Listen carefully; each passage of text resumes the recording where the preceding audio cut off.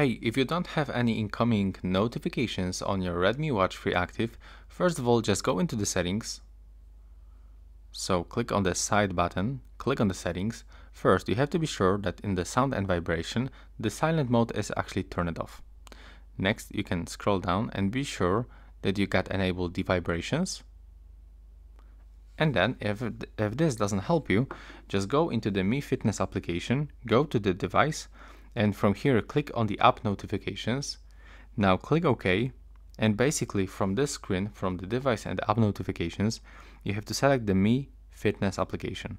So click on the switcher, accept the permissions, then just go back and go back to the application and click on the switcher to enable the notifications on our wearable device.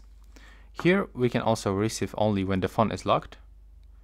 Then we can also wake the screen, and we can also synchronize all notifications.